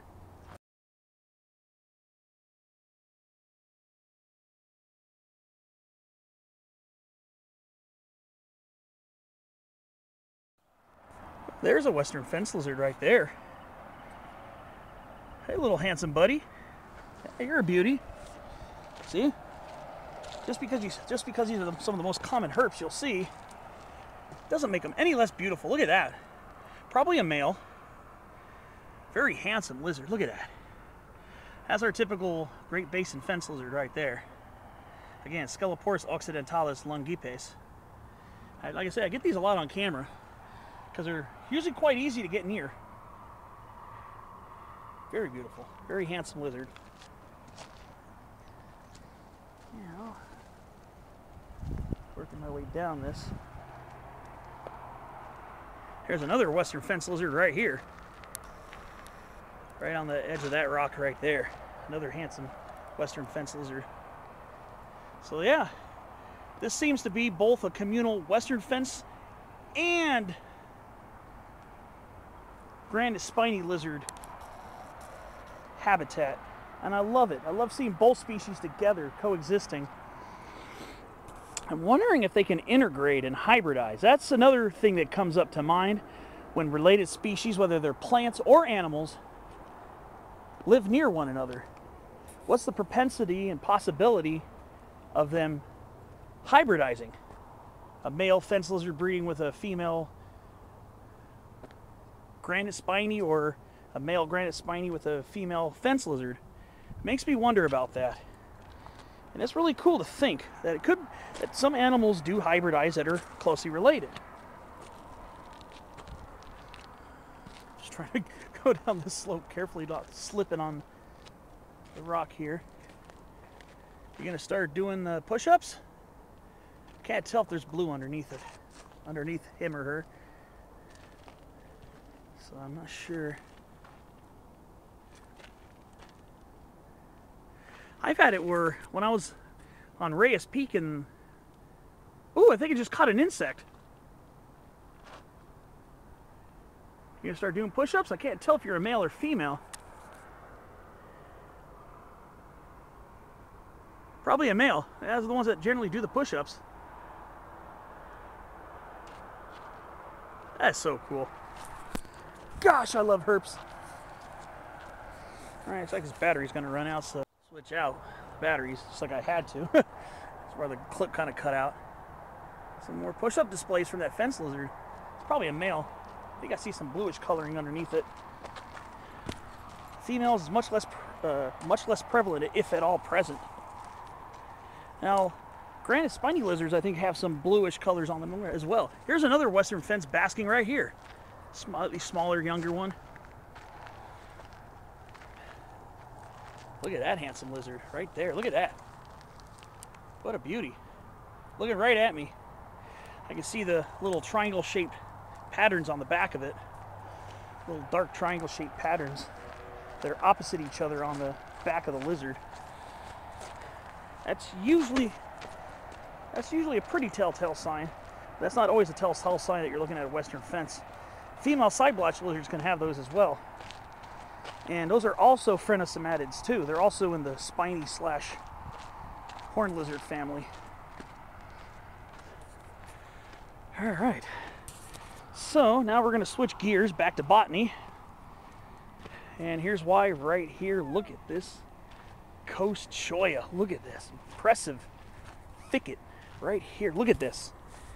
How gorgeous is this Cylindropuntia prolifera? These here appear to be aborted fruits right here, because a lot of times the plants won't, a lot of times these chollas won't produce viable fruits or viable seeds. So a lot of times the fruits will become aborted and sometimes become stem segments, or they'll act like stem segments. As you see here, these appear to be stem segments that used to be immature fruits that never ripened. But yeah, this is Coast Cholla right here, Cylindropuntia prolifera. Some nice specimens along it here. When I first started up the trail this morning, I wasn't botanizing too much. I was kind of focused on checking out the boulders really quickly and then getting up to the hills. And now that I'm on my way back, after having some pretty cool herp finds, so found some pretty cool lizards, now I can enjoy the plants as I'm descending towards Mast Blvd. And that's a nice stanza Coast Cholla right here. It's not super abundant in this area, but locally common. It was a pretty cool trail, I'm not gonna lie. I really enjoyed coming up here. This was pretty fun. Had a good time. Really good time. Now that I started up hiking before 7, probably around 6:30 is when I started climbing up the hills. So I got a pretty early start. But I also wanted to take my time on the way back so I can, because it was nice and cool earlier this morning. I wanted to spend enough time here to maybe see some reptile sightings, and yeah, I got lucky. I saw some granite spiny lizards up on those boulders, and that really just completely amped me more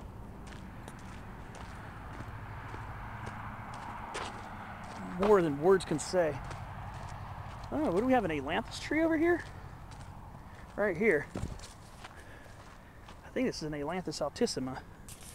So yes, I guess I'm botanizing now. I'm just going to take a quick detour over here just to check it out. I think it's an ailanthus tree. Make sure I'm good over here. No rattlesnakes in the grass. Yeah, that's what this appears to be here, I think. Yeah, this is tree of heaven right here, ailanthus altissima. It's just starting to leaf out. It's just starting to open up its leaf buds, just barely. Yeah, and today's April 10th. Now, these trees are usually one of the later ones to leaf out here in Southern California. Yeah, this one's just starting to leaf out right now. Yeah, it's ailanthus altissima. If left unchecked, this thing can colonize half the hillside. Very hardy tree. It's in the Cimerabaceae, the Quassia family. Oh yeah, see, here's the evidence of how it can colonize from one individual tree or root system. This is the twig of ailanthus altissima, and this is the swelling leaf buds that are just starting to open up here for springtime. And the newer leaves are kind of reddish colored. They kind of have a weird rancid peanut butter smell if you touch them. And you don't want to eat them. You don't want to eat any part of this plant because it is toxic. You do not want to eat any part of this plant at all. So this is ailanthus altissima. It's from China and Asia. Planted here probably for erosion control and to grow it, and it grows in the most horrible conditions and still thrives. This is the tree, the species of tree after which a tree grows in Brooklyn is named. That's the tree, ailanthus altissima, because they'll grow out of cracks in sidewalk. I've seen it, believe me. I've seen them grow out of cracks in sidewalk. All right, let's get back to the trail here so I can make my way back. And yet, the more I go, the further away from it I get. I'm trying to keep as close to the trail as possible. Here's an old Coast Cholla stem right here. Look at this. Here's an old growth. Ooh, and what do we have? What kind of avifauna do we have coming our way? What do we have here? Oh, a common raven, Corvus corax. I was thinking maybe turkey vulture. Those are very large birds. But no, that one was a common raven. All right, so I'm a little off the track I'm meant to be. Walking.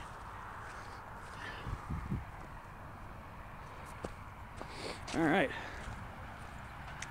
So yeah, so I'm going to be heading towards West Hills Park.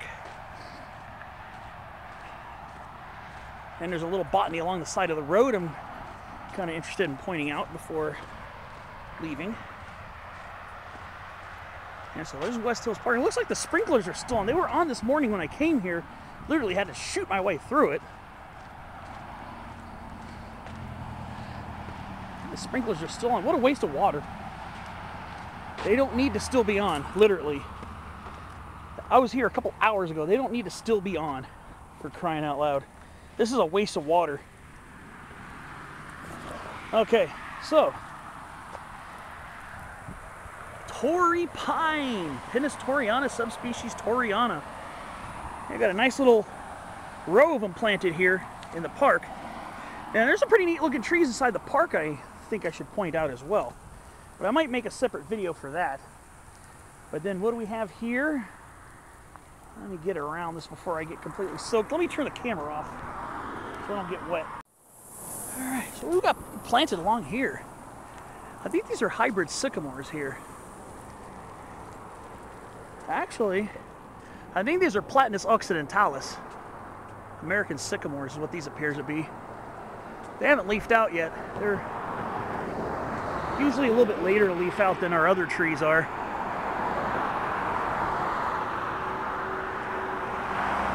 I've seen some sycamores that look like they'd be hybrids between American and California sycamores. Here are the leaves. Definitely appears to be Platanus occidentalis. Yeah. Yeah, these ones typically leaf out much later than our other trees here. Again, today we're going into mid-April right now, so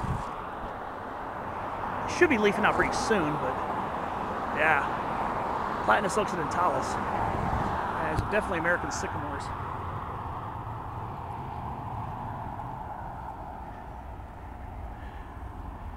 These are pretty cool. Nice young trees. These trees can get very large. They can get at least as large as our California sycamores, the native ones. Yeah. Yeah, they should be leafing out pretty soon. I'd see the buds are swelling on them finally.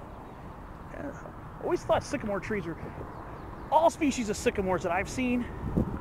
I've seen London plane trees, California sycamores, American sycamores are the three ones I've come across the most in my life.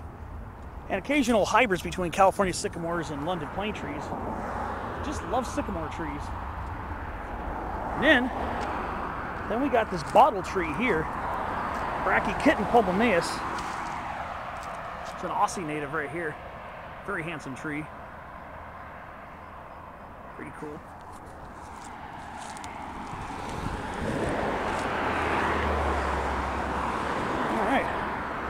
This is going to do it for my hike here. What I want to do is go across the street and maybe film some of the trees in West Hills Park.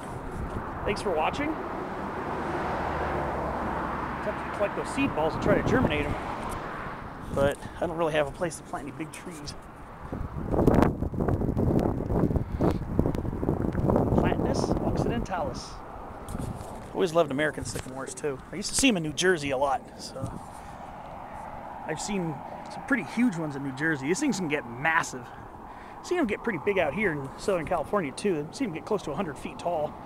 I think they can get to at least 115, 130, maybe even 150 feet tall in their native habitat, which is from Texas, and I think Minnesota to Maine, southeast.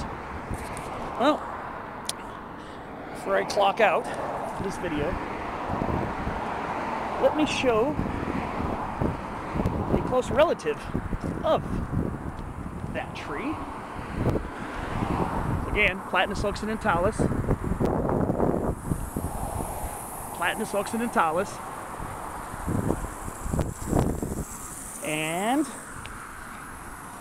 wait for it. Platanus racemosa, California sycamore, our native. All right. I'll see you on my next video. Thanks for watching. Hope you enjoyed me hill climbing and then botanizing and herping all in the same video. Thanks for watching, and I'll see you on the next adventure, hopefully next week.